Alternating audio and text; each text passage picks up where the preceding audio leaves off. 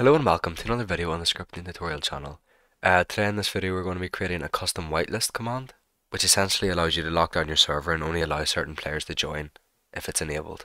So these are all the commands we're going to be creating today. Let's start out with our base command.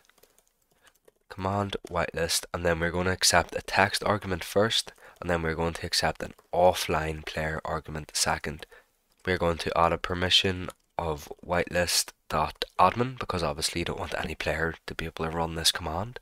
So our first one is if arg1 is on. So this will enable the whitelist. So we're going to set a variable called whitelist status to true, send the whitelist has been enabled. Add a wee bit of colour in there to make it look nice. We can also do the same with whitelist off, else if arg1 is off, we are just going to delete the variable and send the whitelist has been disabled, so that'll be red. The next thing we're going to do is add player to the whitelist. So else if arg1 is add, and we also need to check if arg2 is set, so if they've entered in a player, let's just do our else, so send you must enter a player to add to the whitelist.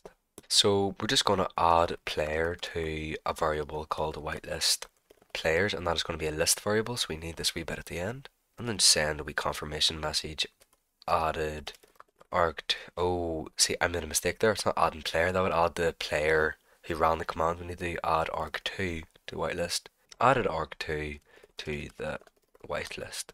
We also want to do remove, so it is essentially the same but just reversing the process. If arg1 is remove, if arg2 is set, remove arg2 from whitelist players, send removed in red arg2 from the whitelist, and then also our else just to make sure they're actually adding in a player. You must enter a player to remove from the whitelist. On our final command, else if arg1 is list, send whitelist, and then let's just make it look nice. Size of, and then our whitelist players variable,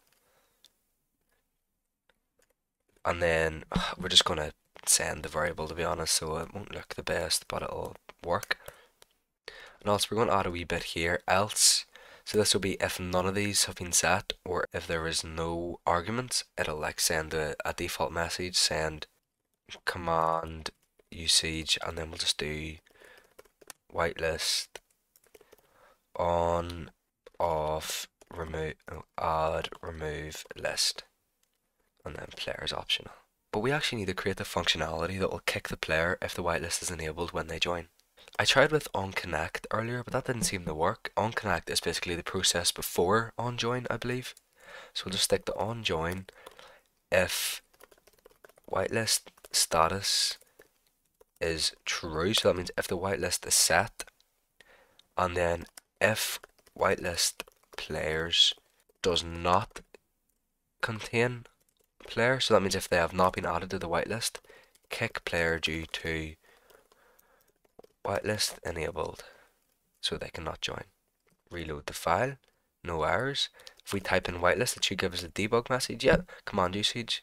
So whitelist on, whitelist add 1C7, so that's myself. So if we leave and then join, I should be able to join. Yes, no worries. Yeah, whitelist, there's one player on it, and it's me. If we add other players,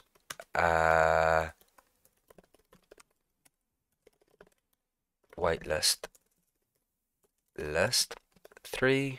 But now if I remove myself, so obviously I spelt my name wrong there. You could also add a condition to check if the player is actually in the list before you remove them. Same with adding them, just to prevent stuff like that. So whitelist remove 1C7, whitelist list, so I am no longer in it. If I try and join, it will not work. So that is today's video. I hope you did enjoy. If you did, leave a like and subscribe.